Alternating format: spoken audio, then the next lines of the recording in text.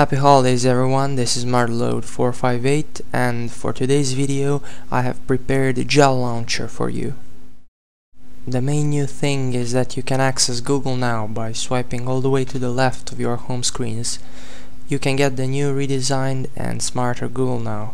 Of course you can still access it from the same old-fashioned way by swiping up from the home screen.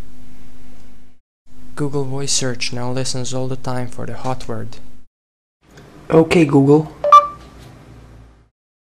Google Now can also be deactivated anytime by going into settings from Google Now and then turning it to off, but in which case all of the Google Now services will be gone and you won't be able to swipe all the way to the left to access it.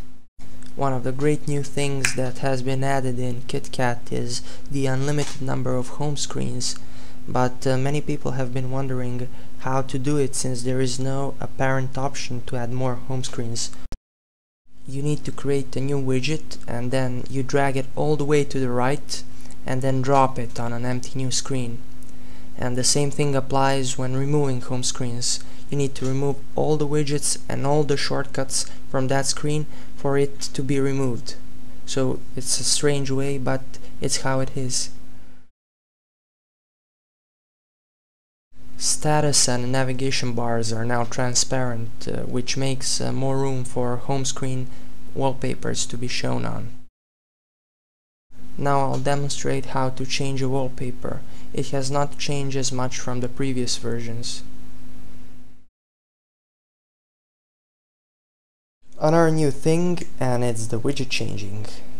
It's also completely different than it was on Jelly Bean. You do it now by holding your finger on the home screen and then choosing widgets, just like on the older versions on Android.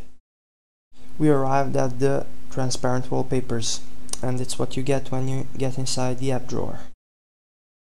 That will be all for this video. This gel launcher will soon be available for all people on Google Play Store, but right now it is only available if you sideload it, and I'll give you the link for it in the description. Thanks for watching my videos and stay tuned to my channel.